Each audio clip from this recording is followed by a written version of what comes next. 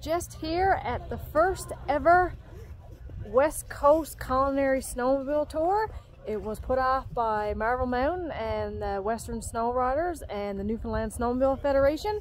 We are here at our second stop right now. It is an amazing event and lots of fun, and everybody is just lined up now for the grub in the warm-up shack, and it's been a fantastic event. And I'm just here helping out today and volunteering, and also doing I'm driving the snowmobile with one of the coordinators, and she's loving it, and we are having a fantastic day.